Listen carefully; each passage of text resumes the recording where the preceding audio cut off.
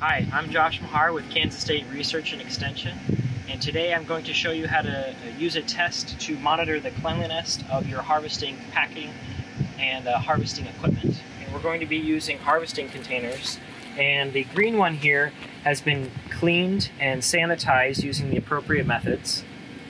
And then the blue container over here has simply just been rinsed of any sort of soil or debris, and we're basically going to test how clean are these containers.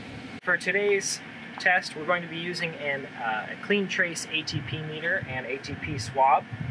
And so I'm going to go ahead and start with the blue container here that has just been rinsed. So I'm just going to take a quick surface sample here of the container.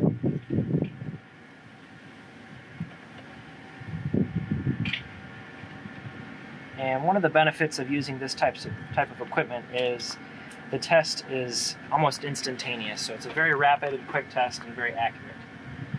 So shaking that around a little bit here.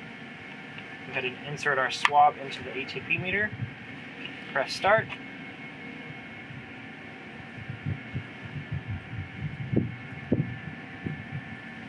In a matter of seconds here, we have a reading of 1,263 RLUs. Okay, and moving on to the harvest container that was cleaned and sanitized using appropriate soaps and detergents, as well as the sanitizer following the specific label instructions. And so we're going to go ahead and take a representative sample of the same area as we did in the previous container. Making sure to twist our swab around. And then capping the swab, shaking the reagent around, and place it into our ATP meter.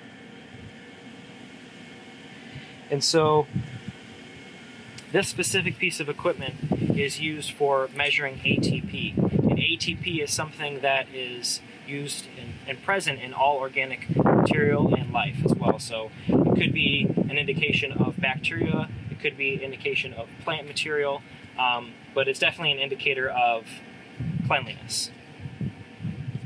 So we'll go ahead and press start here on the measurement.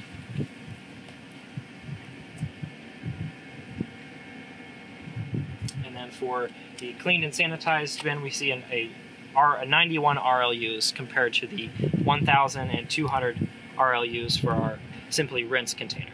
So basically this demonstration shows us that there is a very significant difference when you are simply rinsing your harvesting tools and packaging tools and equipment versus properly cleaning and sanitizing. And so we here at Kansas State Research and Extension just want to stress how the importance of these types of safety measures, not only for yourself, but for the end user as well of your commodities. Thank you very much for watching. I appreciate your time.